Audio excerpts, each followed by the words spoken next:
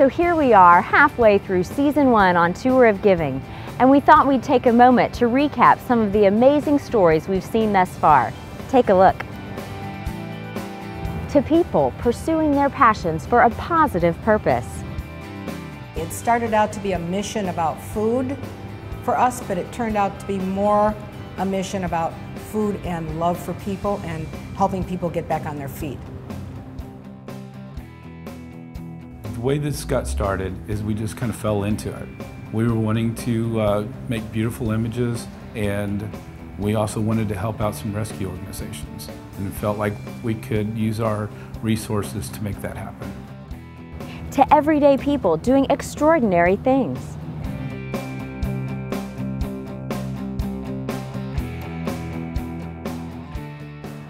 People that's out there ready to give up hope.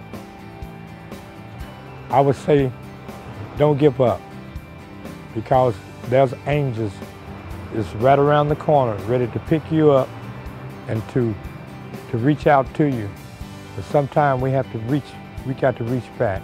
We got to reach back and receive your blessings. But someone is out there ready to help you. Just don't give up. To individuals who are turning tragedy into triumph. If it's an encouraging word I can give to someone, or some type of knowledge or skill that I can share to help them along their journey in life, to me, that's like one of the most rewarding things that you can get out of life, is to help somebody else. A lot of times you may not receive acknowledgement or, admonition for it, but it's its own personal reward, I think. People are going to try to tear you down.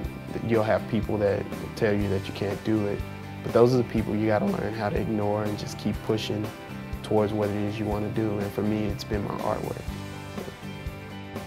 To people who are making a living giving. I was encouraged a long time ago because of the way I was brought up. It doesn't matter what you have or what you don't have. There's always somebody worse off than yourself. No matter if it was medical problems or job problems, and the way the economy is these days, everybody needs a handout, or at least a hand up. And all I ask is most of us is open your eyes, open your heart, and open your wallet if you can. It's very simple. There's a lot of people out there that need extra shoes, or even a nice shirt or a tie to get them through a job interview. Everybody has something to share if we just stop and think, and that's the way I feel. To folks who found a way to turn their hobbies into helping.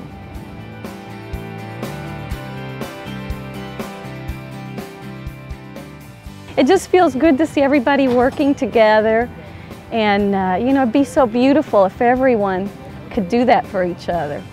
We wouldn't have as much need in the world. We feel like, we've, I don't know the word I want to use, but it's like in your heart you just feel so good because you've done something beautiful for someone else. And without asking anything in return, you're just helping each other. To men and women who are helping the next generation. I think the thing that's most important is that you just do something. If you put yourself out there and show the younger generation that you're human too, that not every adult is just an authority to be reckoned with and a force that has to be pushed against, that you were young, you have faults, you have things to offer, you make mistakes. The most humbling experience at Thursday Boys is coming out as an adult and having a 3rd or 4th grader put you out at dodgeball, and you're throwing hard and they're throwing hard, and it's just a very equalizing experience. And I think it's important for adults to get out, get involved in whatever they can do, and typically these things just kind of work themselves out. And finally, our next generation of givers as we saw today.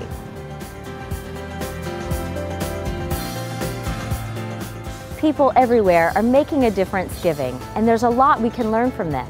And while the stories may be different, the message is always the same. We don't always know the difference we make when we're giving, but we always make a difference. So keep on giving. If you or someone you know is making a difference by giving, we want to know about it. Send your stories and videos to stories@tourofgiving.com.